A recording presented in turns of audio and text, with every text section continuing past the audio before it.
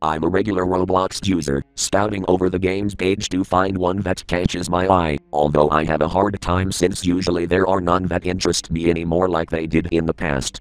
What had happened to me started with a rumor by Redacted. They narrated that a suspicious user called Kampfin roamed the Roblox servers at random times ranging from 5 p.m. to 1 a.m. He would friend random users he encountered and ask them to join his game, and would develop into a rage the more time the friended user spent on other activities on Roblox. If the user did visit Kampfin's place, in their sight would usually be a red house far away from their spawn location. It was said that most users would feel forced to enter the house, and upon doing so the house would catch fire, leading to the user's character being deleted, and their account would suddenly vanish. In rare circumstances, Kampfin's place would consist of something different, sometimes even related to an unusual topic he would sometimes discuss about to the user if they were to say something to him in the website chat. Some accounts describe the randomly generated features of his place to be quite disturbing and somewhat even related to the users themselves.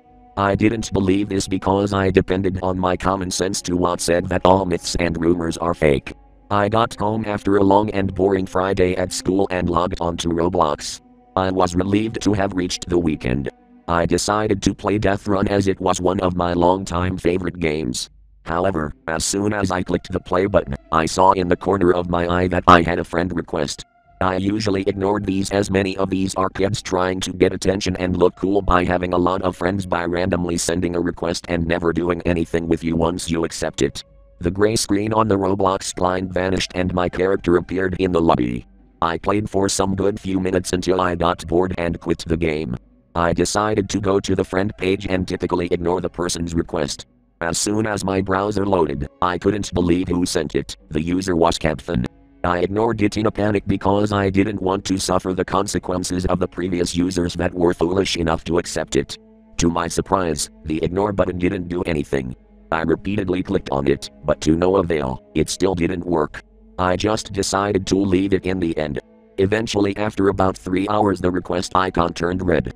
I was confused since this of course didn't happen before, but I shook it off as a Roblox update. All of a sudden, I got an urge to accept it and so I did. His user appeared in the chat box and he messaged me immediately with the typical dialogue of a regular Roblox user. Kampfin. Hi Redacted. Me. Who are you? Kampfin. I just want a friend. Me. I don't play with unknown users, leave me alone you creep. Kampfin. Please. I grew tired almost instantly of chatting with him and went to play some games. After about another hour of place jumping, I came back to see this. Kampfin. Come to my place. Idiot. I will make you vanish. Now. I ignored him. He was talking like an obnoxious 5-year-old. I logged off of Roblox for the day. When I woke up the next morning I logged back on and saw that Kampfin's chat box was red. This, I had also never seen before. How could a user's chat box turn red? I got disturbed, and I grew more cautious while playing Roblox games. Eventually, my curiosity had forced me into joining this disgusting creature of a user's game. His game was titled, For User, and just looking at it gave me goosebumps on my arm. It had no description. I joined the game and my character spawned on a gray path with white fog surrounding it. I did what any gamer would do and followed the path. On the grass there were lots of white pillars surrounding my character. What had been annoying me as soon as I joined was that there was some sort of deep whispering or breathing noise that would loop every time it played. As I walked on, the pillars started to get more and more distorted, cracked and broken. There was a message in black text on the ground that said, Aquamuck, which to this day I still don't know what it means. I kept on going until I came across some more red text, but this time it was in Morse code, which I wasn't able to translate since I had never studied it before, only heard of it. I looked up and saw the rather disturbing feature that the previous users had accounted. There were multiple wooden pikes that stuck out of the ground, and my character was impaled on them. I was disgusted and horrified, even though it was just virtual. I immediately went to the X button on the client, but it didn't work. Nor did Alt plus F4 or even Task Manager. I tried to turn off my computer, and even that didn't work. The only deciphered option left was to completely unplug my computer, and it finally shut off. I breathed a sigh of relief and sat down in my chair. Luckily, I had an old laptop that also had Roblox on it, so I grabbed it and logged on. My account had vanished, which meant that the rumor was actually true.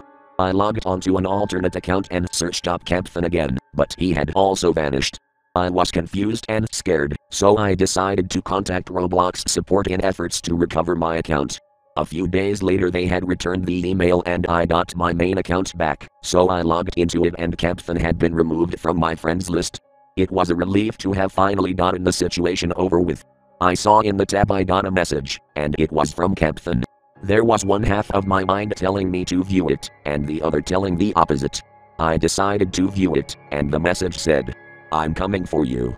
I brushed it off, since you can't find a Roblox user's address just by looking through their account.